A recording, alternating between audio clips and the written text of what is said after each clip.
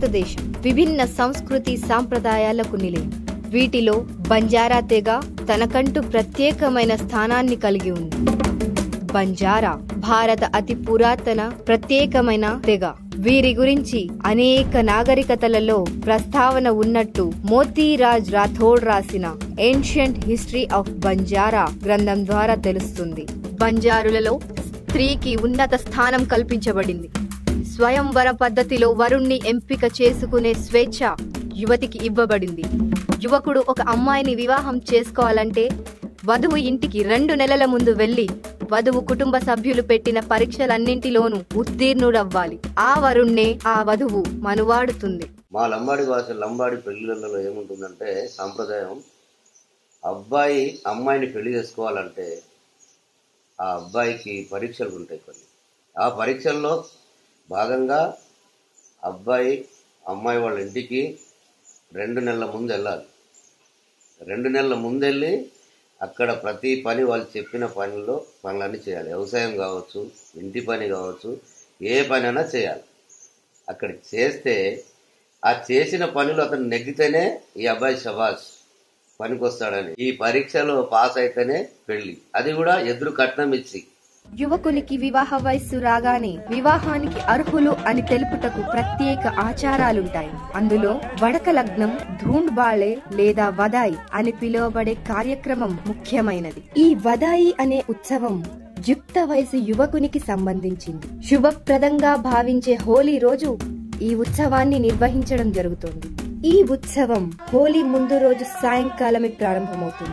షామియానాలో మందిరం నిర్మించి సహజంగానే ప్రకృతి పూజితులైన వీరు హాండి అని పిలువబడే ఓ మట్టి కుండలో బెల్లం నీళ్లు పోసి దాని వెనక ఓ సంచి నిండా జొన్నలు పెట్టి ఆ కుండ ఎదురుగా జ్యోతి వెలిగించి నమస్కరించి వారి పనులను ప్రారంభిస్తారు. ఆ రాత్రంతా జ్యోతిని ఆరనీయకుండా జాగారం చేస్తారు.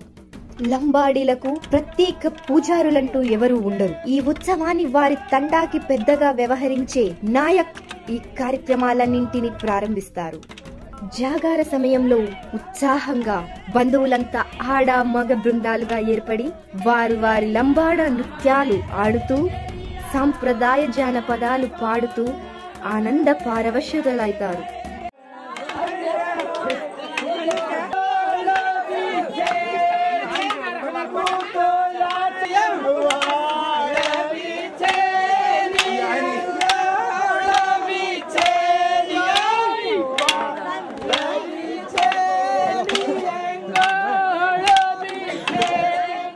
ఆ రాత్రి స్త్రీ బృందం జొన్న రొట్టెలు చేస్తుంటే ఒక పురుష బృందం దానికి భంగం కల్పిస్తూ ఆట పట్టిస్తారు. తెల్లవారుజామున 3ంటికి తండా శివారులో ఏర్పాటు చేసిన డోక్రా దగ్గరికి వెళ్లడానికి యువకుడు తన తల్లితో కలిసి బయలుదేరగా బంధువులు వారికి తోడుగా పాటలు పాడుతూ వెళ్తారు.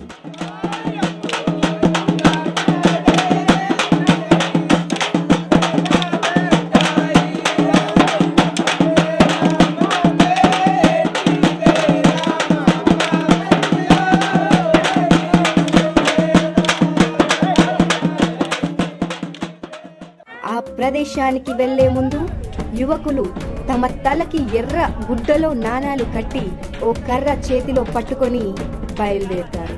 డోక్రీ అనగా ముసలావిడ, డోక్రా అనగా ముసలాయన. వారి పేరు మీదుగా 2 హోమ కర్రల సమూహాన్ని పేర్చి వాటిని దహనం చేసి వాటి వెలుగులో ప్రదక్షిణ చేస్తూ యువకుడు అగ్నిహోత్రాలలో ఉలువలు, వడ్లు, చిరుధాన్యాలు అగ్నిలో వేస్తూ ఆశీర్వాదం తీసుకుంటాడు. పూర్వం వారి వంశంలో డోక్రాలు ఉండేవారు, అనగా వృద్ధ దంపతులు ఉండేవారు. వారు వివాహం అయినప్పటి నుండి ఒక చిన్న కలహం కూడా రాకుండా కష్ట సుఖాలు పంచుకుంటూ అన్యోన్యంగా వైవాహిక జీవితం గడిపి ఒకే రోజు ఒకే సమయంలో స్వర్గస్థులయ్యారు. అందుకే వారి యొక్క ఆశీర్వాదం తీసుకుంటే వారి దాంపత్య జీవితం కూడా సజావుగా సాగుతుందని ఇక్కడి వారి నమ్మిక. ఈ వేడుకలో అసలైన ఘట్టం సూర్యోదయ సమయానికి మొదలవుతుంది. మెడలో ఎండు కొబ్బరి దండలు ధరించి గోటా ముందు వెలిగించిన జ్యోతికి ఎదురుగా తమ తల్లితో పాటు ఆసీనులవుతారు. ఈ కార్యక్రమంలో యువకుని యొక్క మేనమామ ఒక సన్నని దబ్బనం లేదా సూదిని చొప్పబెండులో పెట్టి బాగా వేడి చేసి యువకుడి చేతికి పై భాగంలో 2-3 వాతలు పెడతారు. ఈ సమయంలో యువకుడు తన బాధను పైకి వ్యక్తపరచకూడదని వీరి యొక్క కట్టుబాటు. చూసేవారికి వింతగా అనిపించినా సంసార జీవితంలో ఎన్ని ఒడిదుడుకులు ఎదురైనప్పటికీ భర్తగా భరించి సర్దుకుపోవాలనే ఓ పరమార్థం దీని వెనక దాగి ఉంది. కాలక్రమేణా 3 వాతలకు బదులు 1 వాతే పెడుతున్నారు. చుట్టాలు పిలిపించి అబ్బాయికి ఒక జొన్న కర్ర కానీ చొప్ప కర్ర కానీ దాంట్లో ఇంత పెద్దది తీసి అందులో ఒక సూది గుస్తాం. సూది పెద్ద సూది, బంతి పువ్వులు మన దండలు గుచ్చే సూదులు ఉంటాయి, అట్లాంటి సూది దాంట్లో పెట్టి ఆ సూదిని నిప్పులలో పెట్టి ఎర్రగా చేస్తాం. ఎర్రగా చేసి ఇక్కడ నుంచి ఇట్లా 2-3 గీతలు తీస్తాం, 3 వాతలు వేస్తాం. ఈ ఘట్టం అనంతరం దేవతలకు నైవేద్యంగా మేకను బలిచ్చి మాంసంతో చేసిన సొళై, బెల్లంతో చేసిన లాప్సి, జొన్న రొట్టెలు, భాంగ్ ఏదేని ఆల్కహాల్ పానీయం జ్యోతికి సమర్పించి ఆ కుటుంబ సభ్యులంతా జ్యోతి దీవెనలు పొందుతారు. ఆ తరువాతే డోక్రీ డోక్రాలకు 2 బిందెలలో దళియా లేదా జొన్న గట్కాను నైవేద్యంగా పెట్టి స్త్రీ బృందం ఓ 2 గుంజలను బలంగా నాటి దళియాతో కూడిన ఇత్తడి బిందెలను కడతారు. ఈ సమయంలో కొందరు స్త్రీలకు సోదరులైన వారు వీరికి సహకరిస్తారు. బిందెలను పురుష బృందం స్వాధీనపరచుకోవడానికి ప్రయత్నిస్తుండగా స్త్రీ బృందం వారిని అడ్డుకుంటూ ఆట పట్టిస్తూ ఉంటారు. స్త్రీ బృందం ఎవరికీ తెలియకుండా చేసిన రొట్టెలు ఓ గుడ్డలో చుట్టి పురుష బృందానికి తెలియకుండా దాస్తారు. పురుష బృందం రొట్టెలను వెతికి కనిపెట్టాలి. కనిపెట్టకపోతే వారికి ఆహారం పెట్టమని స్త్రీ బృందం ఆట పట్టిస్తారు. పురుష బృందం రొట్టెలను కనిపెట్టి గెలిస్తే ఈ వేడుక ఆనందంగా ముగుస్తుంది. ఆ తరువాత బంధువులంతా సపంక్తి భోజనం చేసి యువకులను ఆశీర్వదించి వెళతారు. దీనితో ధూమ్ బాళ్నా లేదా వధాయి ముగుస్తుంది. ఈ కార్యక్రమం అనంతరం అబ్బాయికి సంబంధాలు చూడడం ఆరంభిస్తారు ఆ కుటుంబ సభ్యులు. ఈ విధంగా ప్రత్యేక వివాహ పద్ధతి గల బంజారులు వారి ఆచార సాంప్రదాయాల్ని ఇప్పటికీ కాపాడుకుంటూ కొనసాగిస్తున్నారు.